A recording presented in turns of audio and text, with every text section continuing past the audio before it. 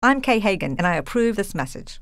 A new low from Tom Tillis, attacking Kay Hagan's service. Hagan has a 98% voting attendance record on the Armed Services Committee and leads hearings on eradicating terrorists like ISIS, supporting airstrikes and counterterrorism operations.